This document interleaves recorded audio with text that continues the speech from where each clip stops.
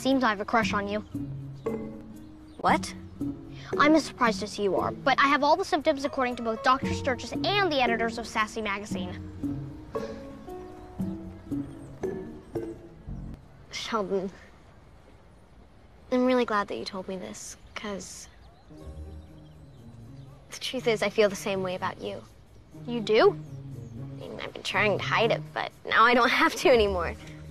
This is such a relief. Oh dear.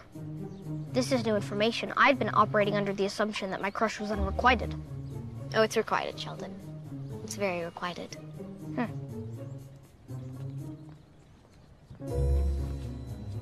What are you doing? We have a crush on each other. So? Now we have to kiss. We do? I mean, it's where the data has led us. I suppose.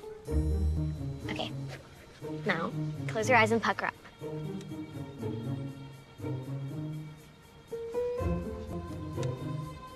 This might tickle. What's happening? Are we kissing? You bet. How was that? I didn't feel anything romantic. Me either. Guess it wasn't a crush after all. I guess not. That's a relief. It is.